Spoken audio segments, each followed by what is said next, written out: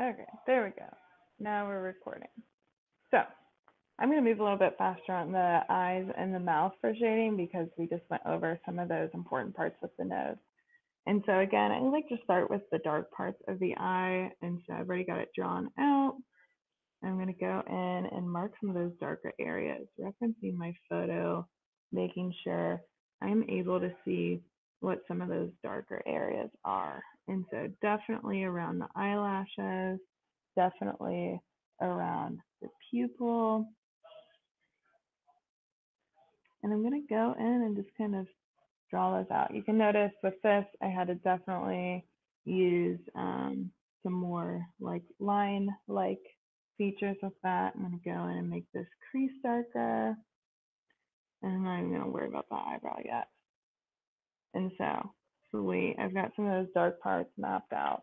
And so I'm going to focus in on this iris here and take my H pencil and just kind of create a layer of graphite here. People call it pencil lead with drawing pencils, and actually your normal pencils is actually called graphite. And so I just briefly shaded that in, and then I'm going to go in and make some of these areas darker. And so remember how we had mapped out the highlights where the light hit off the eyes in our drawing? I'm making sure to leave those nice and bright because I don't want to take away some of the effects of that. And so I'm going in and I'm kind of shading in the areas that I can see are darker. Awesome. So now I'm going to go to my tear duct here, and this one's pretty light, so I'm going to go in and just very lightly with my H pencil, kind of shade that in the corner of my eye is here. And so since our eyelashes reflect a shadow, generally this area is going to be a little bit darker. Cool. So let's see what else I'm missing. So I want to hit kind of this underneath the eye area and this area here, and then we'll get to those eyebrows. And so kind of looking at the direction that this is going, I can see, okay, I'm going to start by just very smoothly kind of shading in this area.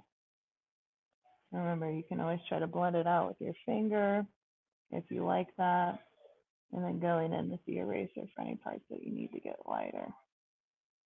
So I'm bringing this line all the way up there. And you can see that all of this eyelid is shaded, but I want to leave like a slight highlight here. So I'm going to just kind of go in and shade X. So nice. I'm going to make this part just a little bit darker. And this part here, just a little bit darker. Cool, cool, cool. So now I'm going to go in and kind of shade some of this under eye area. And this area is just darker than that top part in general.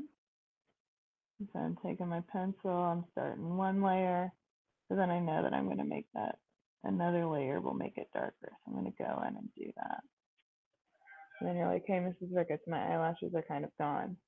Now I'm just going to briefly go over those eyelashes so that they show back up again. Not trying to make them too dark. I'm using that H pencil because if you make your eyelashes super dark and thick, they start to look a little bit less realistic. So I'm going to do that down here as well. Cool, we've got some eyelashes again. And I want to just like take off just a little bit of pencil here to kind of show where the eyelid hits the eye. So now we're going to work our way up to those eyebrows. And this is my tip for eyebrows. You're going to be tempted to draw each individual hair. You don't need to do that. So let's go ahead and first kind of go over and shade in the entire eyebrow. I bet Beyonce uses makeup on her eyebrows and probably does this already.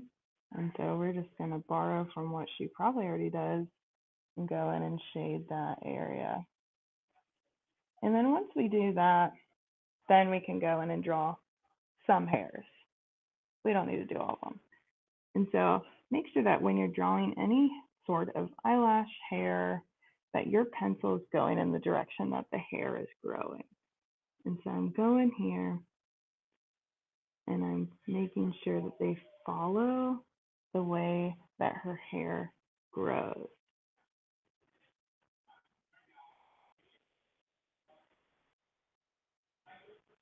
And kind of filling in any areas that look empty. Sweet. Got our eyes. I'm going to make sure that I make any areas just darker that I feel like need to be darker. And then we can move on to our mouth.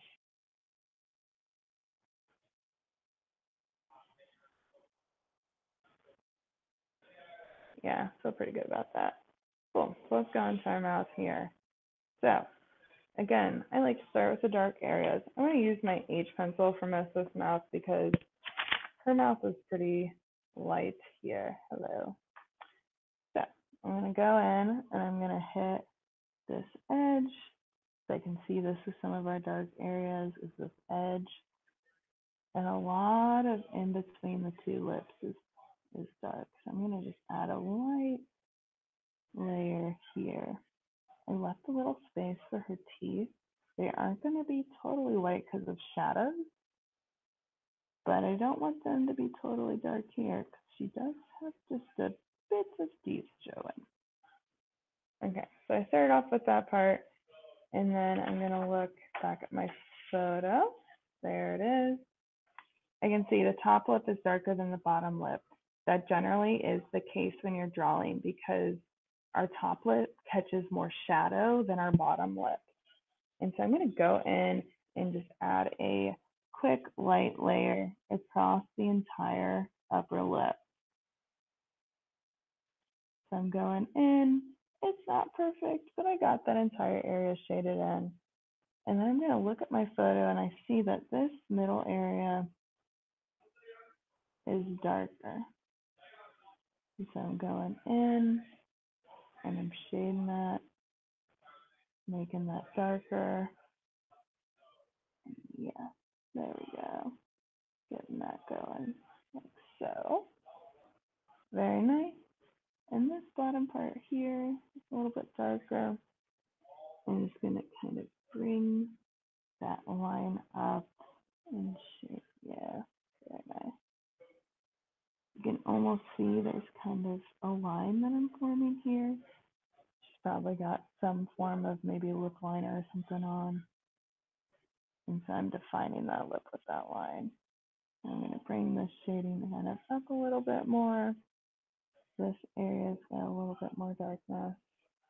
I'm going to let that rest for the top lip for now and move on to my bottom lip. And so I'm looking at my bottom lip. I can see this is a big highlight here. It's super light. This is kind of some of our darkest areas are around that. And then there's a shadow that's not actually a part of her lip, but a part of her chin where her lip casts a shadow on her chin. So I'm going to hit that too when I'm doing my shading. And so I'm going to quickly just kind of very lightly draw out where I want that highlight to be so that I'm not shading where that highlight is. And again, I'm going to go in and just do a super light shading on all of those areas except for that highlight. Cool. Cool, cool, cool. All right, so now is when we go in and do some more sophisticated shading. So I'm going to make sure it's a little bit darker up here.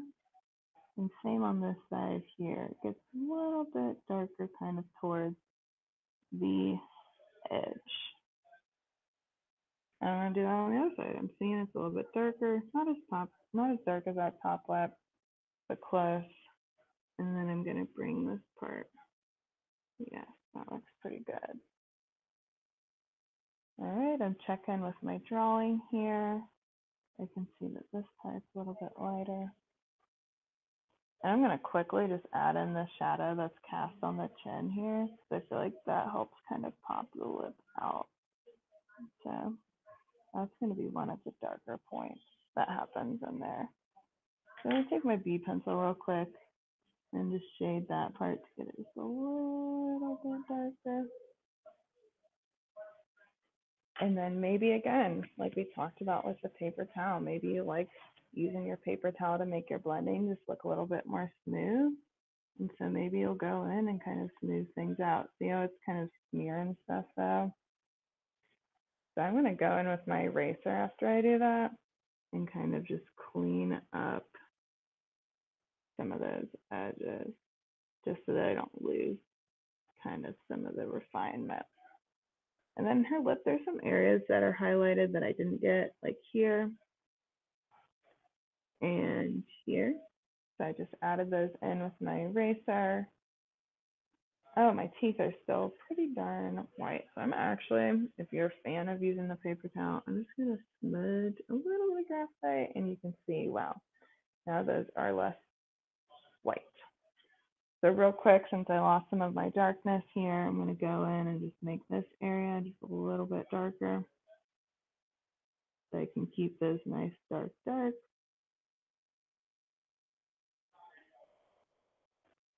And a little bit down here too. Keep those dark. And so sweet, yeah. We got our lips shaded in.